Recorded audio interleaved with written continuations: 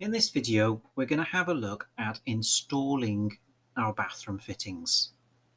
Now, to do this, before we go into that, I just want to duplicate our 3D view. So I'm going to look at it in the project browser, right-click, duplicate view with detailing, and then I'm going to just right-click on it and rename, and I'm going to call it 3D section. And then in the properties of the view, I'm going to scroll down until I find the section box and tick it. And now I'm going to click on the wireframe of the section box, where it brings up this pair of arrows on each face of the box. I'm going to grab the top pair and bring it down so it just above the door heights inside would be handy. And now I can look and see inside the bathroom area by here.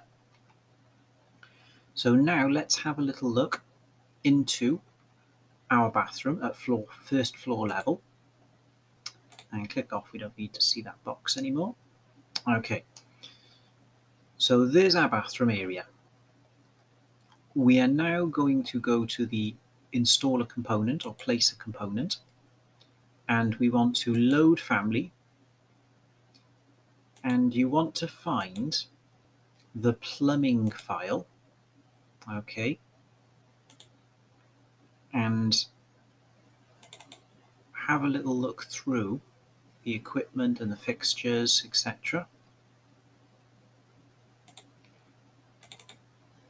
Familiarize yourself with which ones are available, and as we can see, there's quite a range of different ones we can use.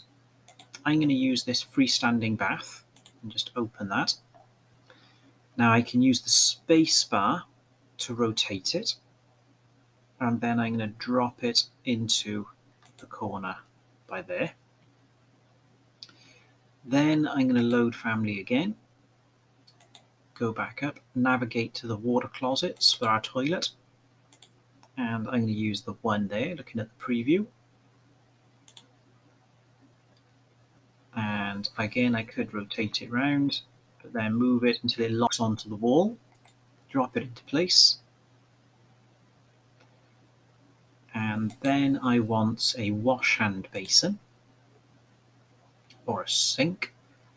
So let's have a little look what we've got in here. We've got quite a few in here. So there's a really little one there, which might be useful in some of the other rooms, but we can just scroll through quickly, looking for a suitable bathroom sink. That one's looking like a good option. Could have a wall hung one. So as we can see, there are quite a few different ones we can pick from.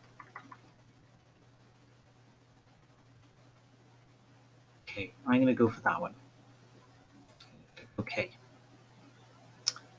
All right. Now, as we can see, it's got it in the type selector over here. If you want to find a different object, you could always just click on that and look through. So again, spacebar, make sure it locks onto the wall. And we'll just drop it into place. Over there. Okay, let's take a little look at our 3D view, our 3D sectional view, and we can see we have our toilet and our bath, but we can see the sink is actually sat on the floor. So if we click on it, and then in the properties, we can see the level is first floor, but the elevation is 0. Now, some of the objects that you install as components are sat on the floor, when in reality, you don't want them to be. So I'm going to change that and give it 800 above the floor and apply. So now it has a bit of height.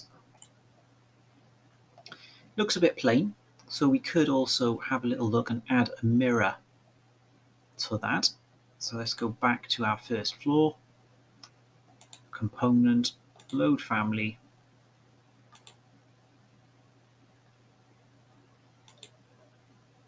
go to the fittings. Okay, there's a mirror by there. So we'll open that one and we can just drop that in by there.